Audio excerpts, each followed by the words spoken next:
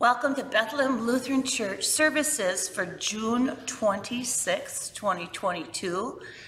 It's been a warm week, and that's why there is no robe on me. It's been hot. So I hope you're staying cool and just keep thinking back to those 30 below days that we just came from. Hope all is well in your world. Now let us take a second to stop, calm ourselves, before we start to worship our Lord.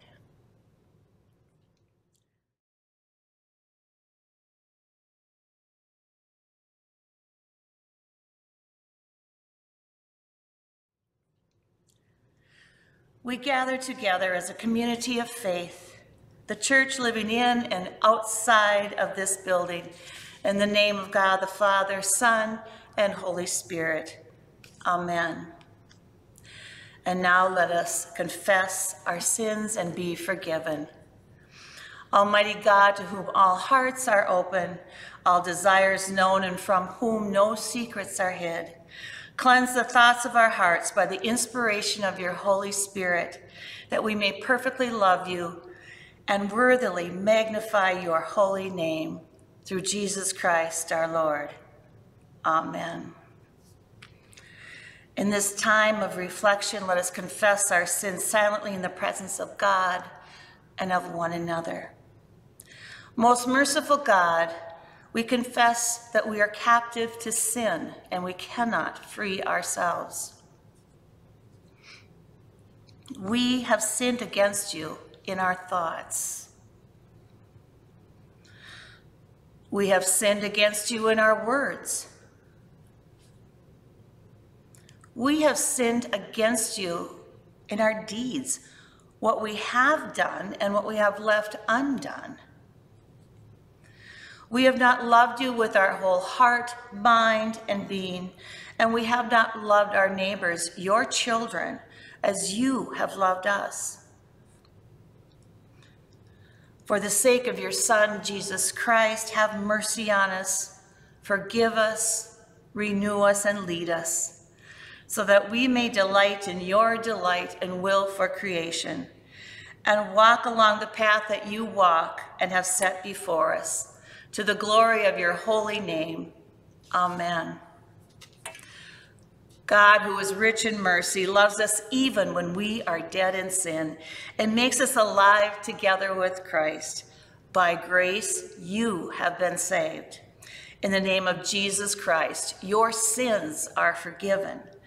Almighty God, strengthen you with power through the Holy Spirit, that Christ may live in your hearts through faith. Amen. The grace of our Lord Jesus Christ, the love of God, and the communion of the Holy Spirit be with you all, and also with you. Our psalm today is Psalm 77. It's verses 1 to 2 and 11 to 20. I cry aloud to God that he may hear me. In the day of my trouble, I seek the Lord. In the night, my hand is stretched out without wearying. My soul refuses to be comforted. I will call to mind the deeds of the Lord. I will remember your wonders of old. I will meditate on all your work and muse on your mighty deeds. Your way, O God, is holy. What God is so great as our God? You are the God who works wonders. You have displayed your might among the people. With your strong arm, you redeemed your people, the descendants of Jacob and Joseph.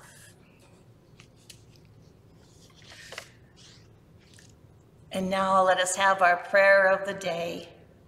Holy God, our humanity is ever present to us.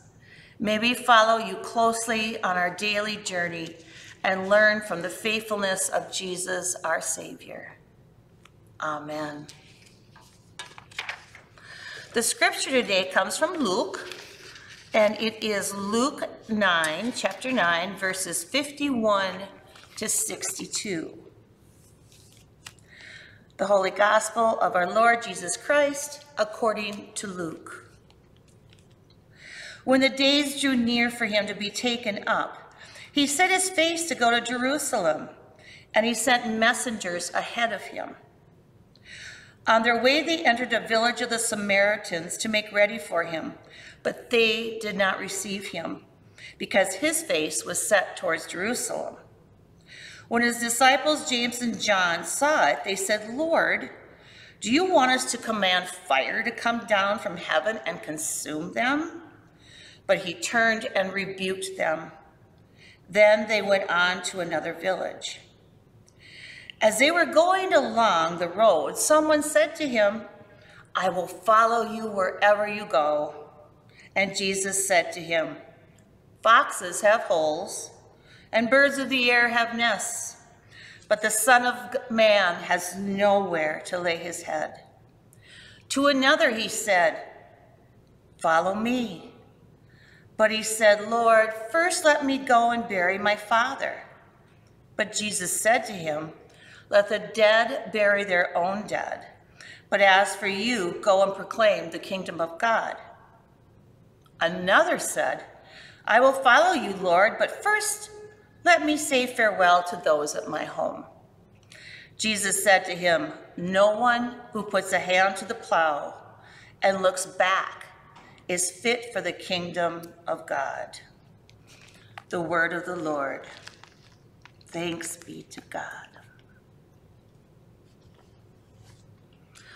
By this time in the scriptures, Jesus is getting ready to prepare for the end, which he knew would come once he entered Jerusalem. You know, there would be confrontation, torture, death. He still had work to do, but he was so distracted by the events to come. So in this scripture, we have three guys, each supposedly wanting to follow Jesus, but Jesus saw through all three of them.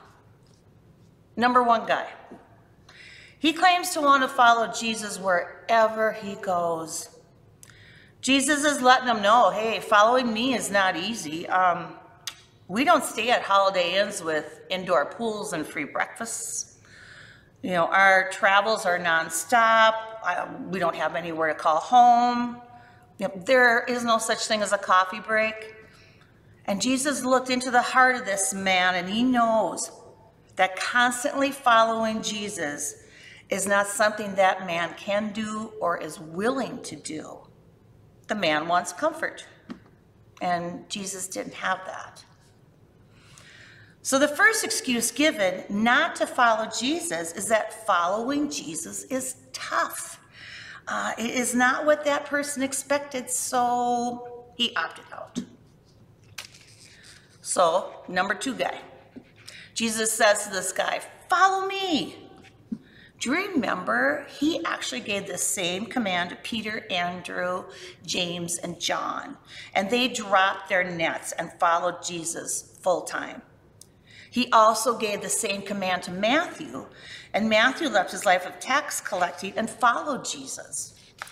Jesus told a rich young ruler to follow me, and the ruler did not, as he did not want to give up his wealth and had other priorities.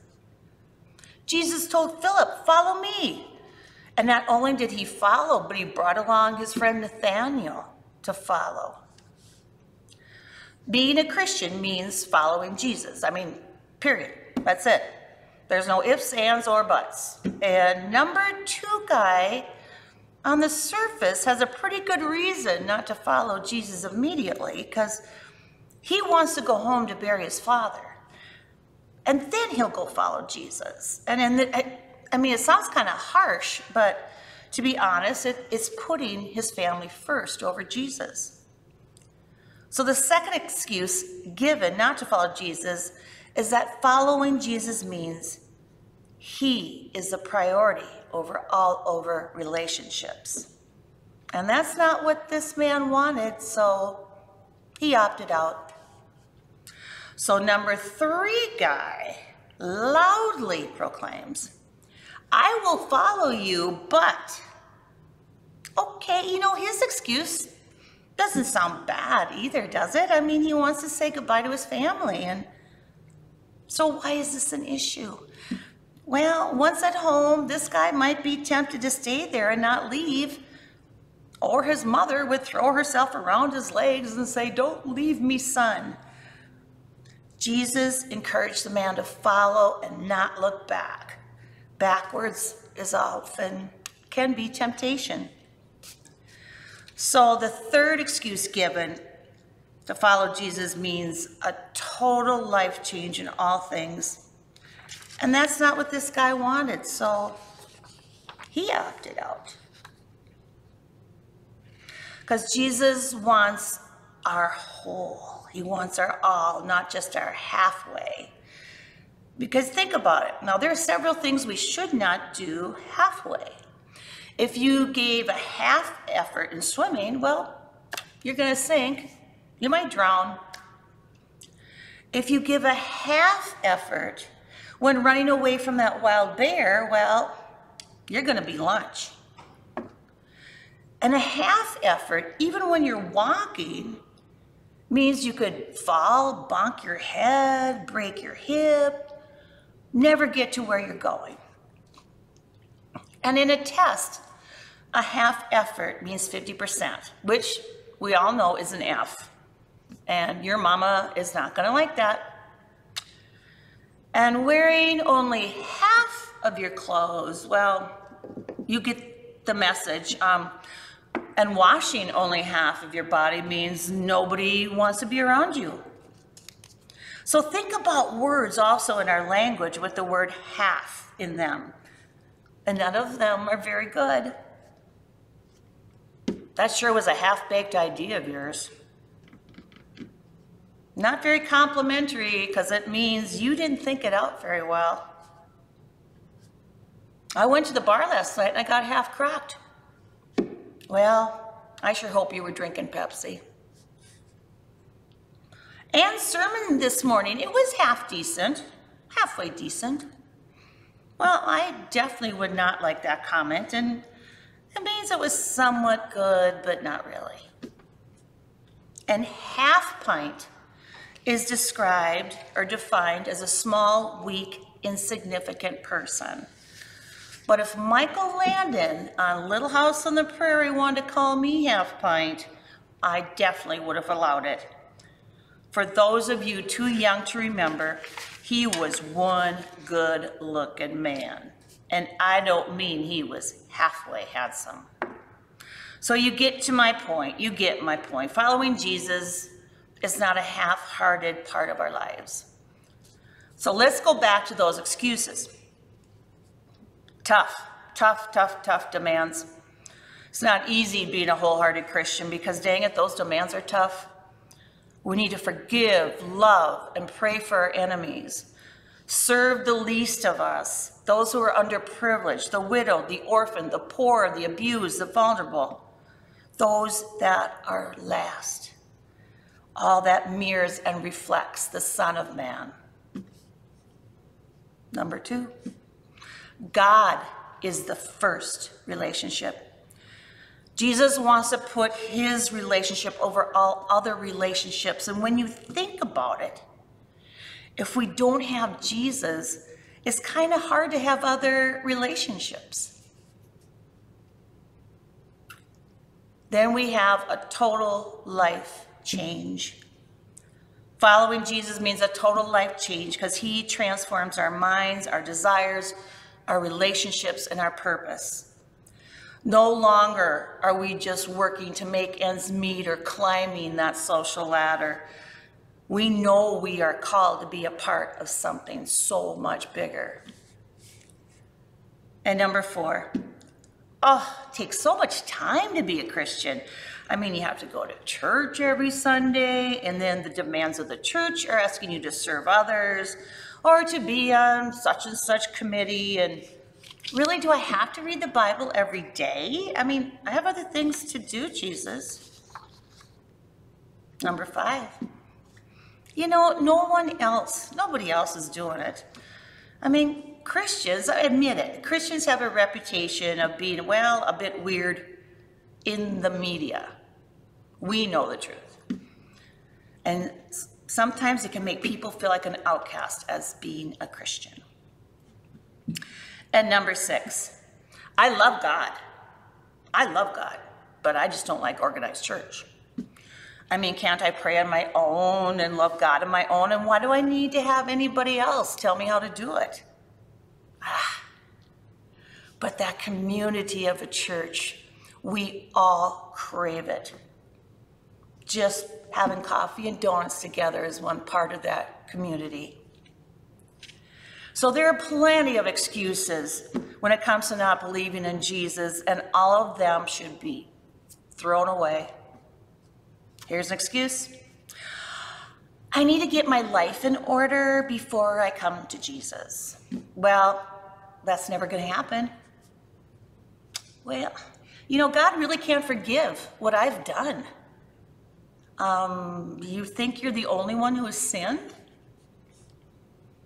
Well, you know, I really don't need Jesus to forgive me. Oh, really? So, who needs to forgive you? Or this one. Oh, it's too late. It's too late for that Christianity thing. Well, nice try, right? A Christian is someone who puts the will of God and faith in Jesus Christ first. First means first. First does not mean after the people we love. First does not mean after our job and all its demands. First does not mean after our favorite hobbies and sports. First does not mean after our wants and desires. First does not mean after politics or social beliefs we might hold. And first does not mean after we spend our money on what we want. Because first means first. And I don't know about you, but I have a lot of work to do. Amen.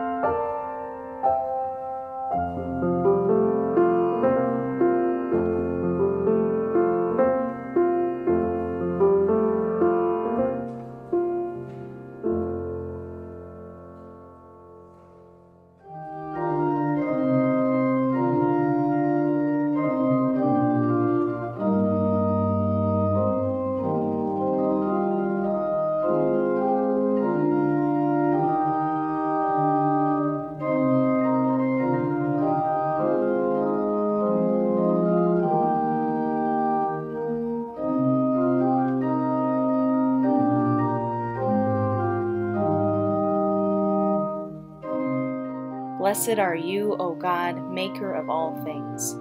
Through your goodness you have blessed us with these gifts, ourselves, our time, and our possessions. Use us and what we have gathered in feeding the world with your love, through the one who gave himself for us, Jesus Christ, our Savior and Lord. Amen.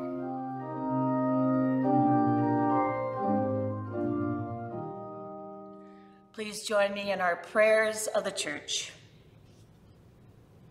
We pray for the church, the world, and all those in need.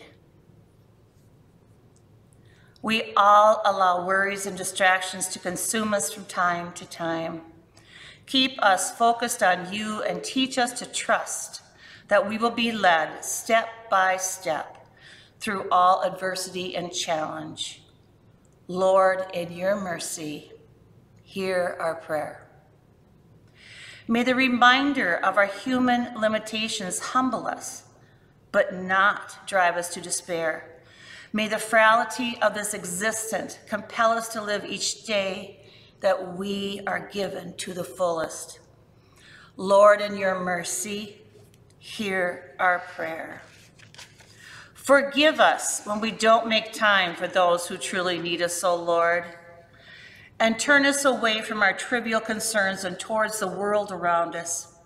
Bless all those in need of your healing, especially from those from our faith community, Lori Asmus, Marvin Clemenson, Carrie Leach, Clara Matzenbacher, Augustus Nickle, Alan Oak, Nancy Wickren, Maria Winters.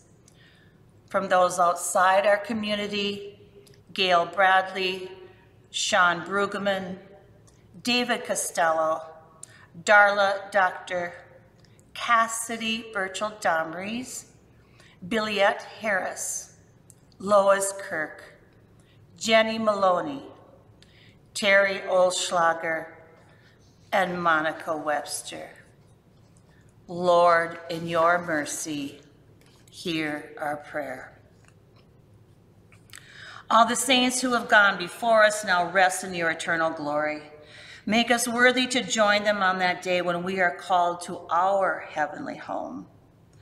Lord, in your mercy, hear our prayer. You hear all your children's prayers and gather the lost into your loving arms. Teach us to put our trust in you and in our Lord and Savior, Jesus Christ. Amen. And now let us pray as our Father has taught us when he said, Our Father in heaven, hallowed be your name. Your kingdom come, your will be done on earth as in heaven. Give us today our daily bread. Forgive us our sins as we forgive those who sin against us. Save us from the time of trial and deliver us from evil. For the kingdom, the power, and the glory are yours, now and forever. Amen. And please receive this blessing. Go forth into the world in peace and be of good courage. Hold fast for that which is good. Render to no one evil for evil. Strengthen the faint-hearted. Support the weak. Help the afflicted. Honor everyone. Love and serve the Lord, rejoicing in the power of the Holy Spirit. And the blessing of God Almighty, the Father, Son, and Holy Spirit be with you all today and for always. Amen. Go in peace to love and serve the Lord. Thanks be to God.